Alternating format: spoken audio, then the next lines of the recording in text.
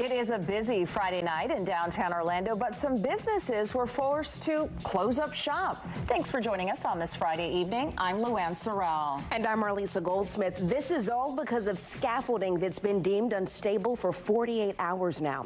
We're talking about Orange Avenue from Central down to Jackson. Parts of Church Street and Pine Street are also shut down for both cars and pedestrians. Fox 35's Patrick Perez is live in downtown Orlando. And Patrick, this is causing plenty of headaches, not just for businesses, but their customers as well. Yeah, Marlisa, all night long we watched as customers had to turn around after realizing that they could not access the bar or the restaurant that they wanted to. Let me show you what this scaffolding situation looks like right now. It's a little hard to see because it's dark, but it's where that tan building is. And right below, you can see Orlando police is standing by just in case someone decides to cross these barricades. So just before 8 o'clock tonight, we were there as crews removed a gate to allow customers to enter 3 venues on South Orange. The city allowed them to reopen today, but it took a bit of time for that gate to be removed.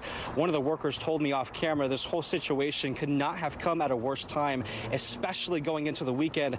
According to the city, at least 11 businesses remain closed, and that includes One Up Orlando, High Tea, and Cahoots Video Game Bar.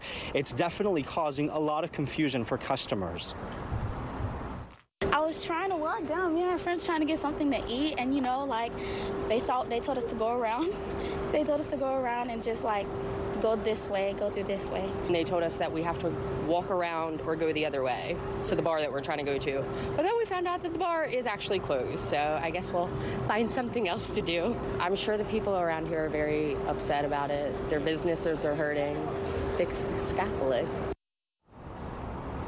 The construction contractor says they discovered issues with the stability of the scaffolding on Wednesday, and since then they have been trying to stabilize it. They're currently working on a deconstruction plan, and tonight the city of Orlando warned that these closures will remain through the weekend and likely into next week. So keep this in mind if you have any plans visiting downtown Orlando this weekend. We're live in downtown Orlando tonight. I'm Patrick Perez, Fox 35 News.